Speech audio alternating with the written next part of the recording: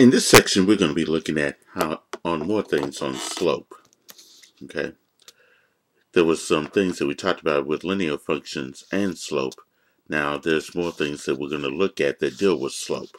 And in this section, we're going to be finding the slopes of parallel and perpendicular lines, and also find the function's average rate of change. Okay. All right, we'll first talk about the relationship with slopes and parallel lines. If two non-vertical lines are parallel, then they have the same slope.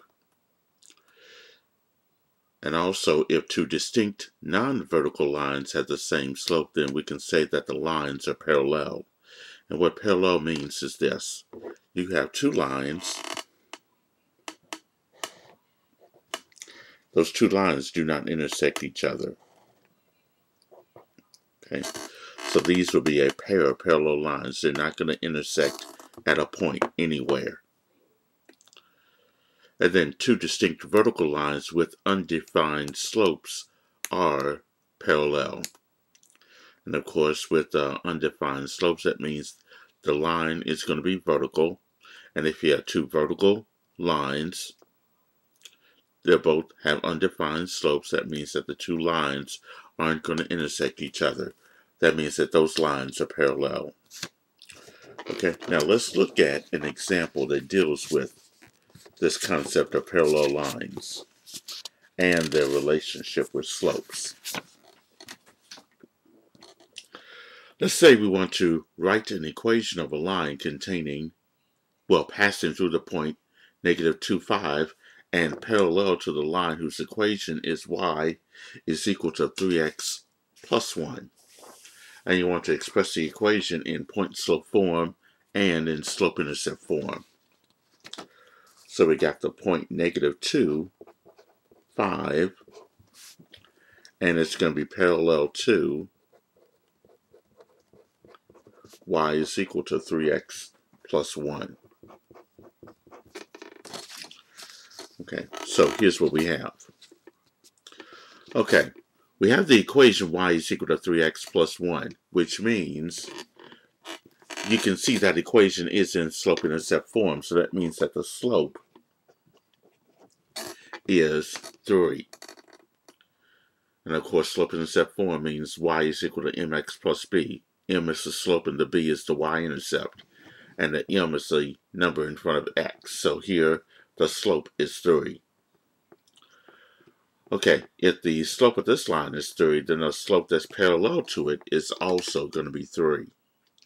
Because, as we mentioned, parallel lines do have the same slope. Okay, so here we'll use the slope of 3 and the point -2, 5.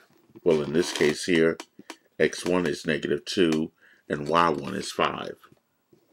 So our point-slope form is simply y minus y1 equal to m times x minus x1.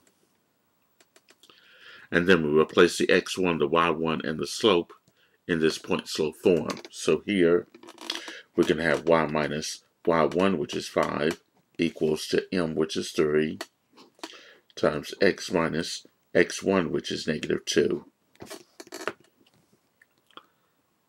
And of course, x minus -2 can be rewritten as x plus 2. So we're going to have y minus 5 is equal to 3, parentheses, x plus 2. That equation is point-slope form. And from that, we can go ahead and write the equation in slope-intercept form. Okay, so all I have to do is just finish the rest of this. So if I bring down y minus 5, then that's equal to, the right side I'll use the distributive property. 3 times x, that's 3x, plus 3 times 2, that's 6. And then to get the y by itself, I'm subtracting 5, so I need to add 5 to both sides. So my equation in slope-intercept form will be y is equal to 3x plus 11. And that y is equal to 3x plus 11 will be the equation of that line passing through the point -2, 5, and parallel to y is equal to 3x plus 1. Okay, so that's how you'll solve an equation, or write the equation of a line that's passing through a given point and parallel to a given line. Okay. All right, the next thing we'll look at is the relationship of slopes with perpendicular lines. And it says here, if two non-vertical lines are perpendicular, then the product of their slopes is -1.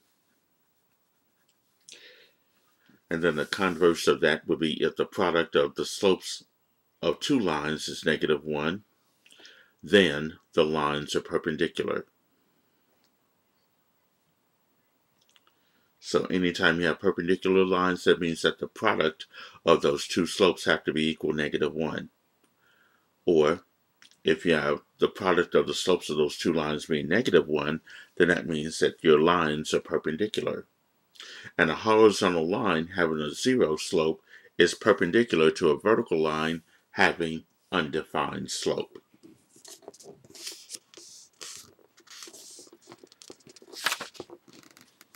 Okay. And one thing about slopes and perpendicular lines is this. One line is perpendicular to another line if and only if one slope is a negative reciprocal of the slope of another line. Like if I have the slope of 2/3, then I'll take the negative reciprocal of that, which will give me -3/2. So that means that the slope of the second line will have that slope of -3/2.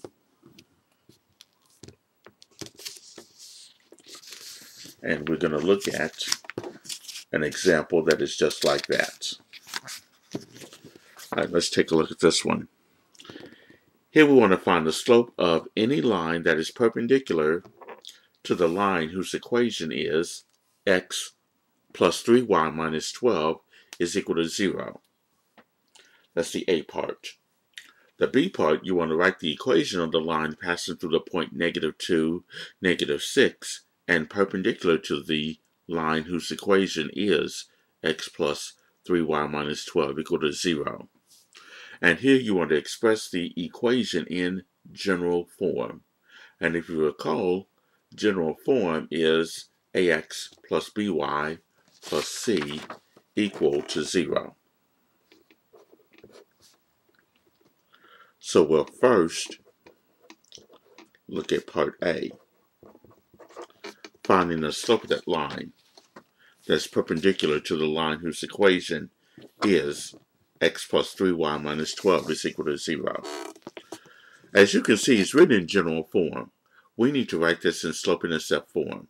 That means we need to move the x over to the opposite side and the minus 12 over to the opposite side. So here I'm going to have 3y, and that's equal to, now if I move the x over to the opposite side, it's going to be a negative x. If I move the minus 12 over to the opposite side, it'll be plus 12.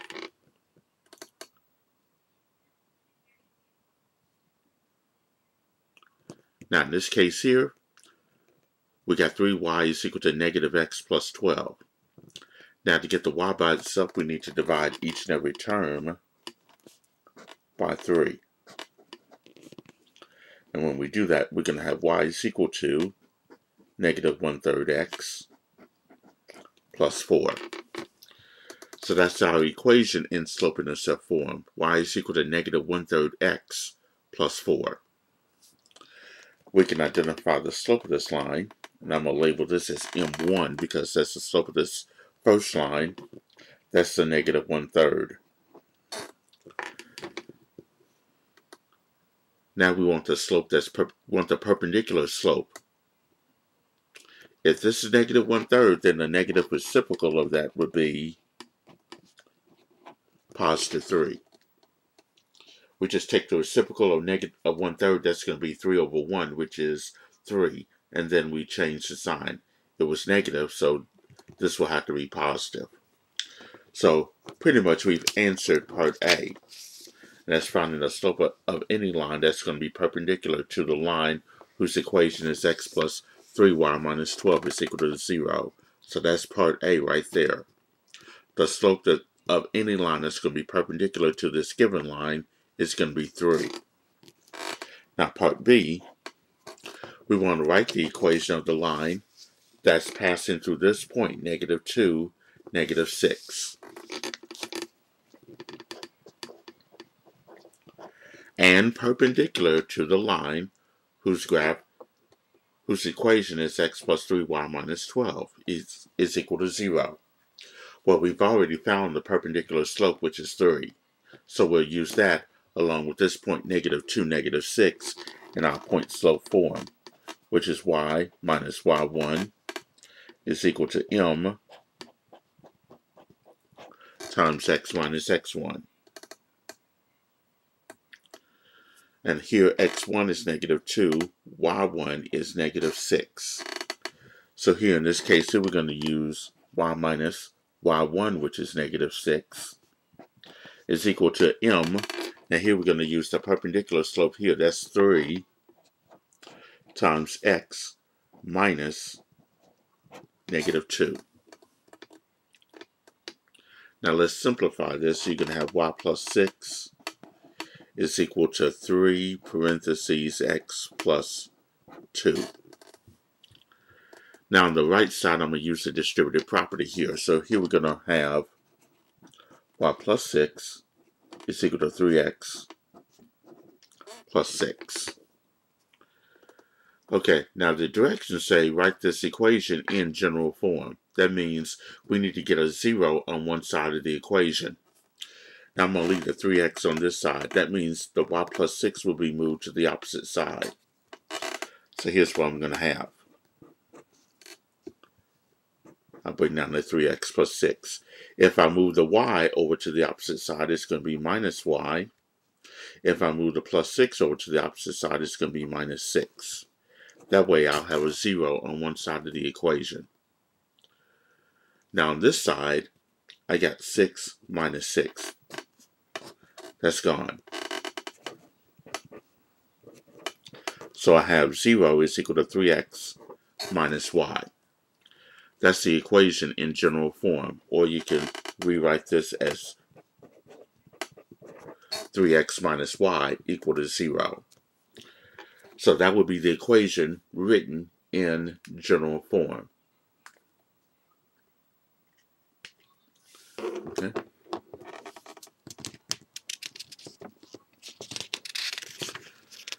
All right, the next thing we'll look at is the average rate of change of a function. And of course, the average rate of change of a function f from x1 to x2 is this: f of x2 minus f of x1 divided by x2 minus x1. Now this is another way of writing a formula for a slope. If you recall, it was y2 minus y1 in the numerator. Here, for a function, we're dealing with f of x2 minus f of x1. What you'll be given is a function, and then you'll be given values for x1 and x2. You have to first find out what f of x1 is and find out what f of x2 is going to be equal to in order to use this average rate of change function. And let's look at one example.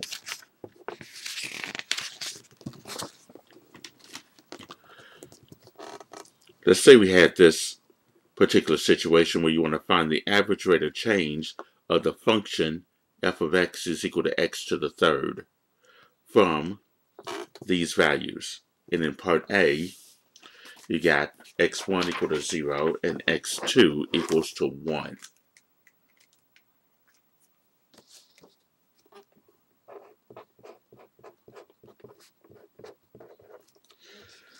Okay, so here's the function f of x is equal to x cubed. And this is from, and this is going to be part A, where x1 is 0 to x2, which is 1. All right, let's first evaluate f of x1 and f of x2.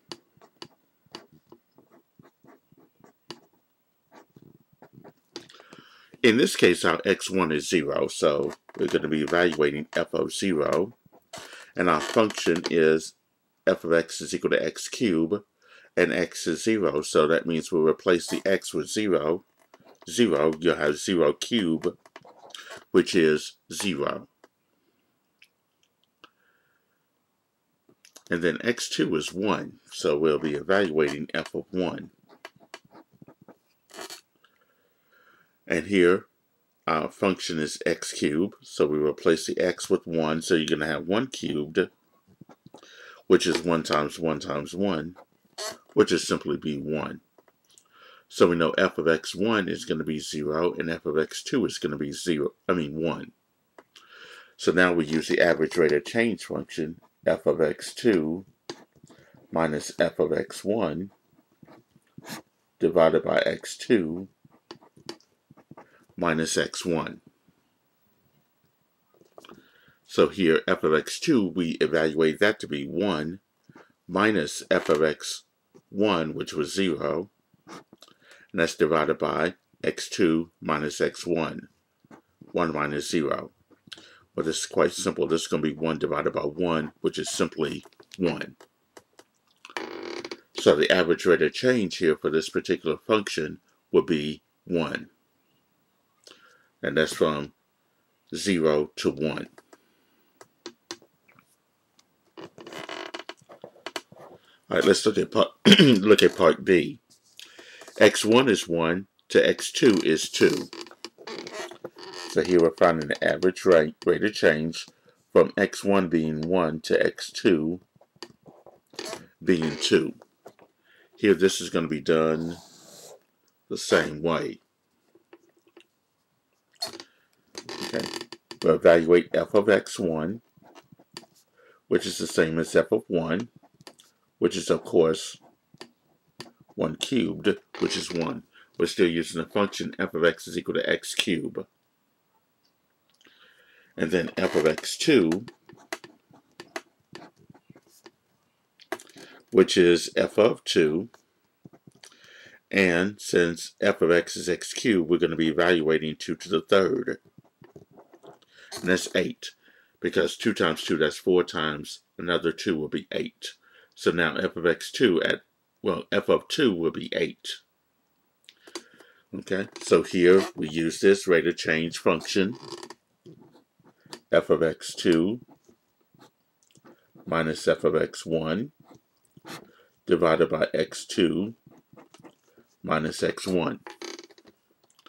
Here f of x2 is 8 and f of x1 is 1. So we have 8 minus 1 divided by x2 minus x1, 2 minus 1.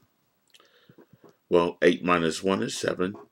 2 minus 1 is 1, so 7 divided by 1 is 7. So the average rate of change from 1 to 2 for the function f of x equals x to the third will be 7.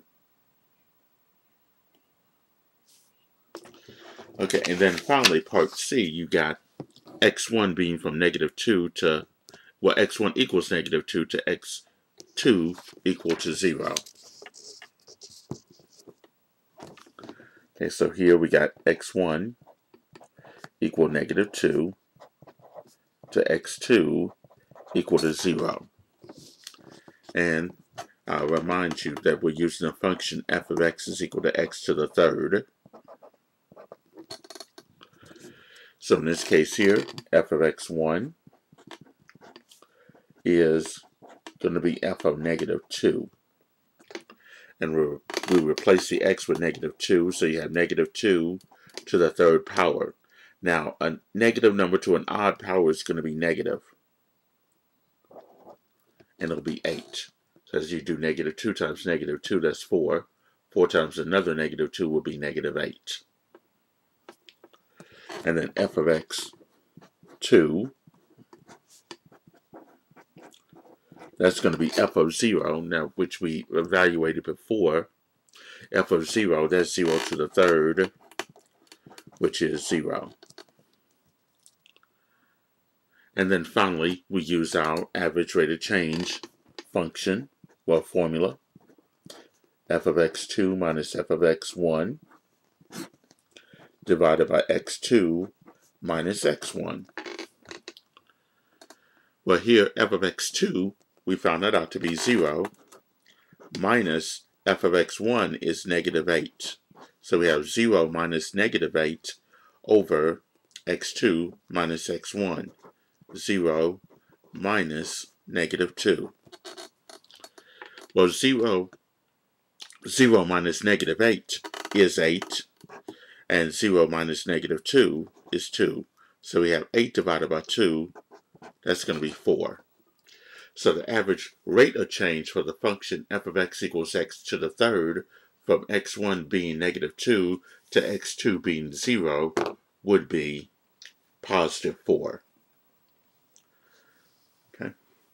All right, so this concludes this particular section on more information regarding the slope.